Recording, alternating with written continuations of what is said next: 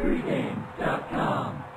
A little something different for you here at pregame.tv. We haven't done this too much this year. I know VR, you've been writing for a while now in Gaming Today and a couple of other places and at pregame talking about UFC and the big cards each week. But here's UFC on Fox on Saturday night. Your video best bet this week, if you like it that much, is the fight between Pettis and Cerrone. And we're going to get your best bet in just a bit. Pettis right now about $1.20 favorite. Hasn't been a lot of movement that I've seen since really the fight was set. It's always been right around $1.15 to $1.25 in that neighborhood. But break down this fight. Now, I'm not the biggest. I'm just going to come out and say it. I'm not the biggest UFC guy. I listen to him, VR, and I listen to one other guy when I want to get information on the UFC, and I'll play his plays. But when I jump into this game and kind of a beginning handicap of the UFC, I see that Cerrone's from the Muay Thai kickboxing background. I see that Pettis, well, we all know what he did with that crazy Showtime kick when he came off the cage. Everybody knows about that. But what I do see with these two guys when I study it is that both of them want to stand up and fight, which makes me think that this might be a short fight. I mean, both guys will go to the ground, but they also want to stand up and fight and go at it. 100%. And I think if anyone's going to take it to the ground, I think it's going to be Pettis. He's just I think if it went there, I think he'd be a little more dominant, and his takedown accuracy is just off the charts. If he wants to take you down, he's going to take you down. But I agree with you. I think this is going to be a stand-up fight. Both these guys like to strike. When I looked at this matchup, it's one of these situations where, unfortunately for Pettis, he shouldn't even find himself in this fight. Here's a kid who beat Ben Henderson, who is the champ right now in this weight class at WEC, had the title, came over to the UFC when the WEC pretty much was closed down, and instead of waiting for a title shot, I think this is what separates the UFC from boxing. And this would never happen in boxing. This kid, instead of sitting there and waiting for a guaranteed title shot, all he had to do was wait because of the injury. Instead, he said, I want to fight. And he fights Clay Guida, and he loses. And then instead of getting a title shot, he's got to work his way back up. And I think in boxing, that would never happen. A promoter would not allow that to happen. No, not at all. After that Showtime kick that you touched on, and his stock is so high, you're not going to risk him. You want to put him right there in the main event. And I think that set his career a little back. And I also think that's why this price is only $1.20.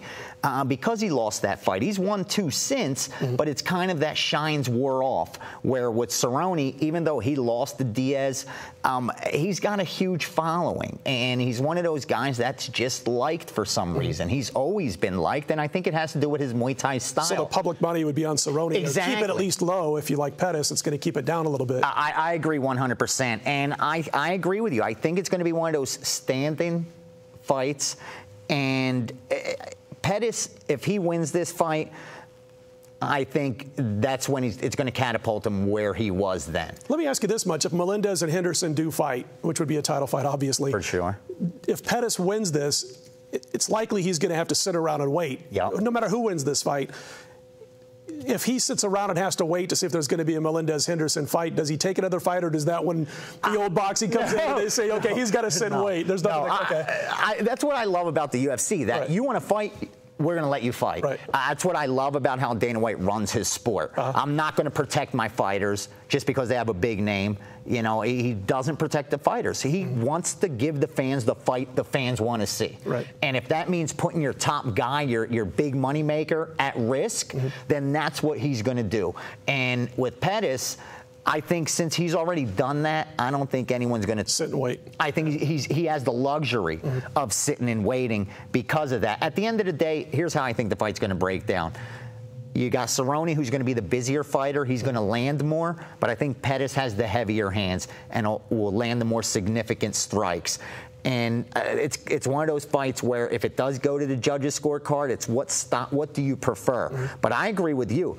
these guys like it to end fights early, so this one may not even get there. A couple of other fights on the card that we wanted to talk about, because before we shot the video tonight, you said not only do you have a best bet, which we're going to get to in a bit on this particular fight, but you're looking at the Rampage Jackson, Glover Teixeira fight. You're looking at Demetrius Johnson against John Dodson. Those two fights, which are going to be after, I believe, this Cerrone Pettis fight. But you were talking about a little parlay action. Why don't you tell us about that? I'm going to tell you. And I think that's one of the things I really like to do with the UFC is I like to parlay it, because sometimes there's favorites that should be even higher favorite, meaning I know that the casual bettor doesn't get this concept as easily as a professional bettor does, but personally, myself, if I have to lay -400 to win 100, and I know the true odds should be closer to -800, I'm going to make that bet every time. There's value, absolutely. Eyes closed, I do that, by the way, I do that with baseball. I mean, most of my plays that are favorites are usually around $1.30-ish. Right. But if I see a game that's $1.65, $1.70 that I think should be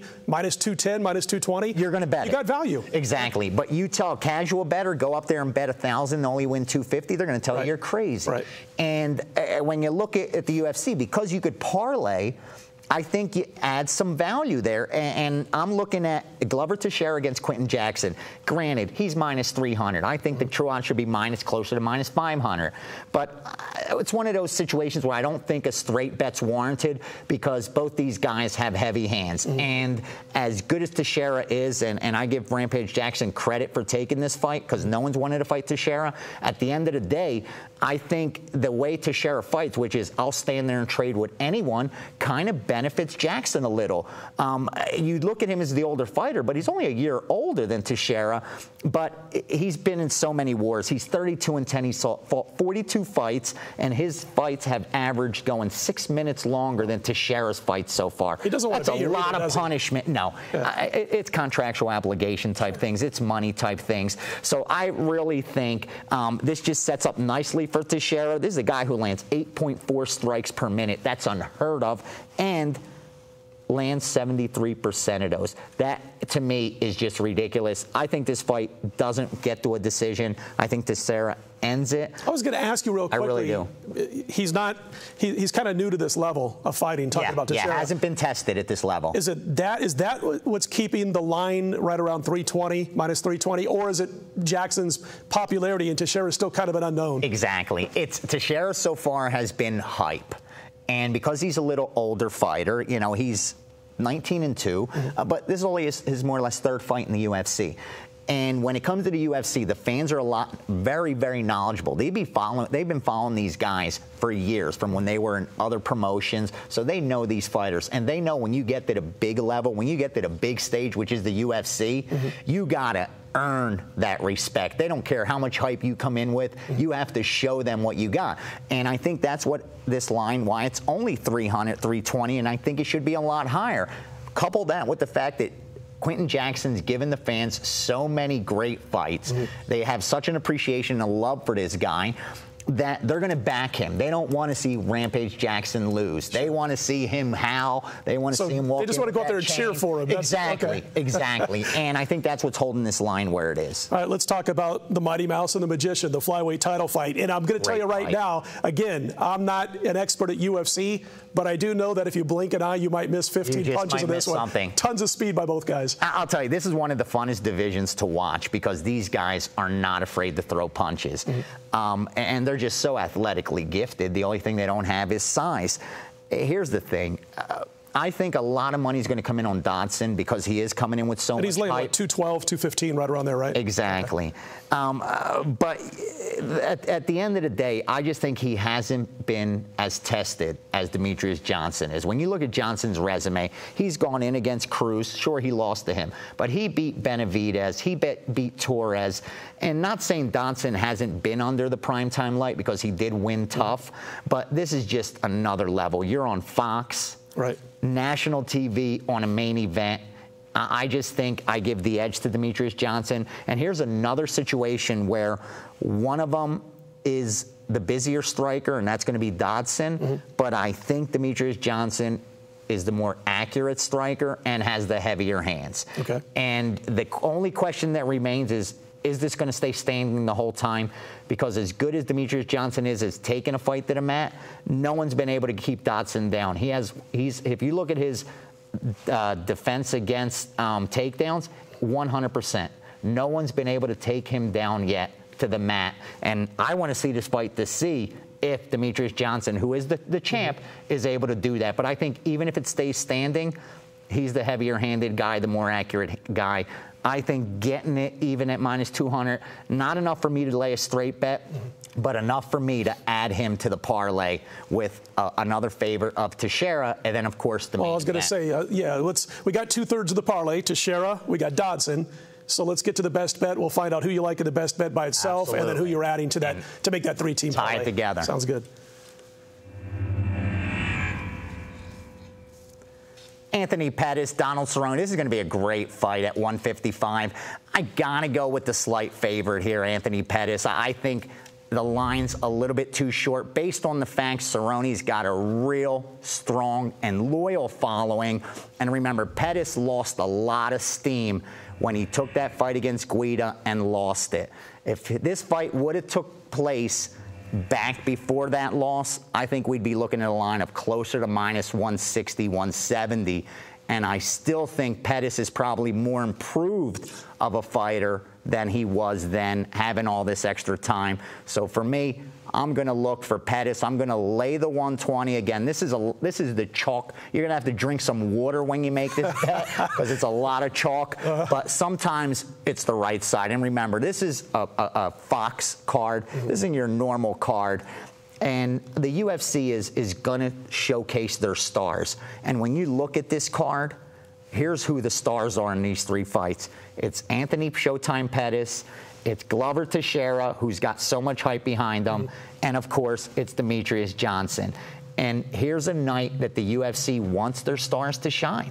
I really believe that. There's some times where I look and I see there's so much value on dogs, but there's other times, just like I follow boxing, and I know this is the night of the favorites. They're here because Top Rank or Golden Boy or whoever may be promoting it wants their stars to shine. Right. Granted, they have to go out there and get it done, but they're usually matched up in a way where it benefits them. I'll never forget, just real quickly, and it was back, we're talking in the mid to late 90s, maybe even earlier, and I used to do the Stardust Line radio show. We used to have Iran Barkley. We used to have all the boxers come down and do the show in the sports books with us, and it was a fun time. It was 10 to midnight. It was Saturday nights in the sports book, all the different boxers coming down there. And one of the boxers I kind of got close to by doing some interviews with was Alex Garcia. I don't know if you remember him. Big heavyweight.